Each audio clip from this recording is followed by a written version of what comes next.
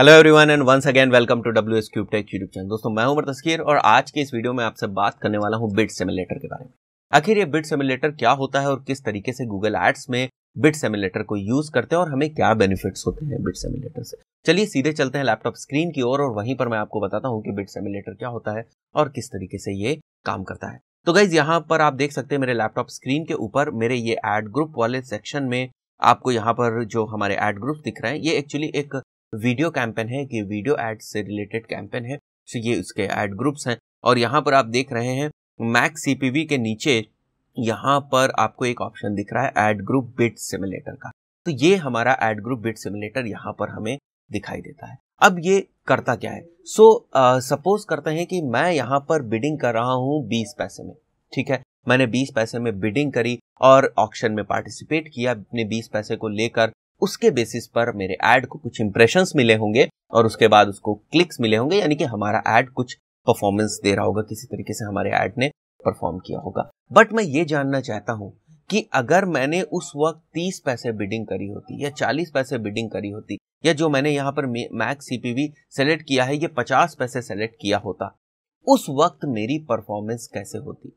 यानी मैं पास्ट का जो मेरा प्रोडिक्शंस हो सकते हैं, मतलब पास्ट का जो मेरी परफॉर्मेंस हो सकती थी उसको मैं एनालाइज करना चाहता हूँ। सो वो चीजें आप बिड सिमुलेटर की हेल्प से कर सकते हैं। चलिए देखते हैं इसको। यहाँ पर हम लोग क्लिक करते हैं बिड सिमुलेटर के ऊपर और अभी आप देख रहे हैं यहाँ पर 20 पैसा आपको करंट दिख रहा है। ठीक है, यानी ये जो हमारी बिडिंग अमाउंट है सीपीवी करंट जो है वो है हमारा 20 पैसा। इसके ऊपर इतने व्यूज, इतनी कॉस्ट और इतने इंप्रेशंस हमें मिले हैं। ठीक है, और साथ ही साथ मैं आपको बताऊं कि ये जो डेटा है वो वीकली प्रेडिक्शन है। ठीक है, और ये प्रेडिक्शन किस तरीके का? ये एक्चुअली पास्ट प्रेडिक्शन है।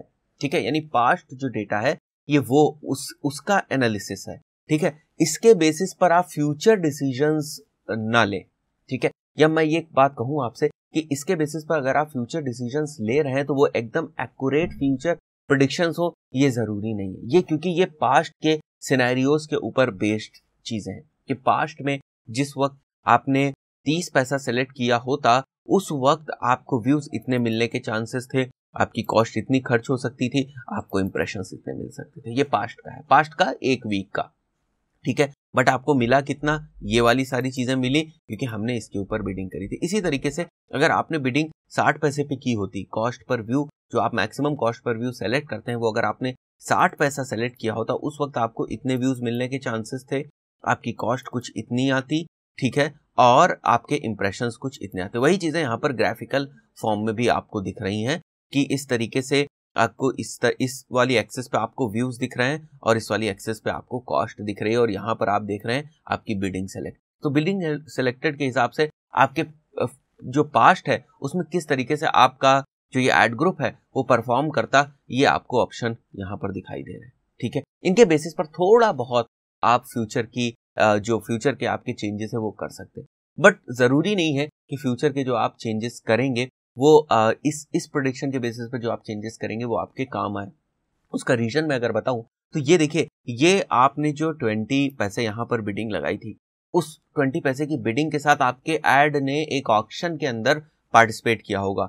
उस वक्त ऑक्शन में आपके कॉम्पिटिटर्स भी होंगे। सो ये उस वक्त की परफॉर्मेंस है।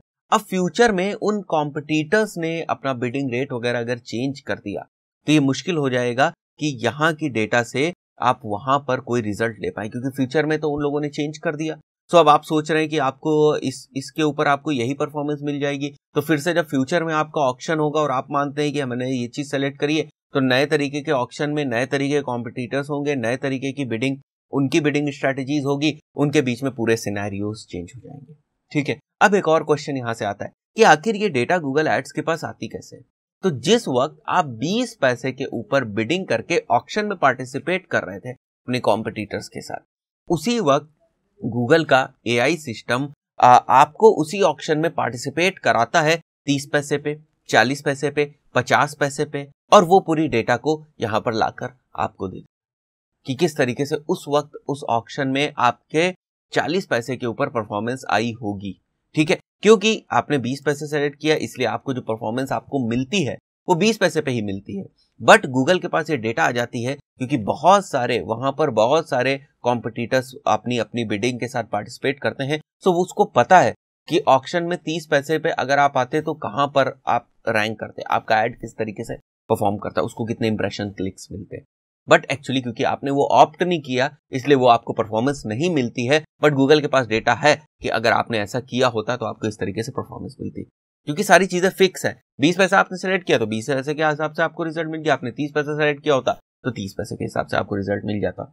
ठीक है, सो ये पास्ट इंफॉर्मेशन है, इसके बेसिस पर आप कोई बहुत स्ट्रिक्ट जो है फ्यूचर प्रेडिक्शन ना करें, कोई बहुत स्ट्रिक्ट फ्यूचर डिसीजन ना ले। बट थोड़ी सी आपको हेल्प मिल सकती है। बाकी गूगल एड्स के जो दूसरे बहुत सारे फैक्टर्स हैं उनको भी आप एनालिसिस करेंगे और उनके बेसिस पर फिर फर्दर आप जो है अपनी बिडिंग स्ट्रेटजीज को चेंज करते हैं या आपकी जो भी बिडिंग अमाउंट है उसको चेंज करते हैं। सो दोस्तों आशा करता हूं आपको समझ में आएगा। बहुत छोटा सा टॉपिक था बट एक इंपॉर्टेंट टॉपिक है, इंपॉर्टेंट कॉन्सेप्ट्स है। सो दोस्तों अगर आपको ये वीडियो पसंद आया तो इस वीडियो को लाइक कर दें, हमारे चैनल को सब्सक्राइब करें और बेल आइकन को प्रेस करना ना भूलें ताकि हमारे सभी नोटिफिकेशंस आपको टाइम टू टाइम मिलते रहें। सो सी you in the next video, till then good bye.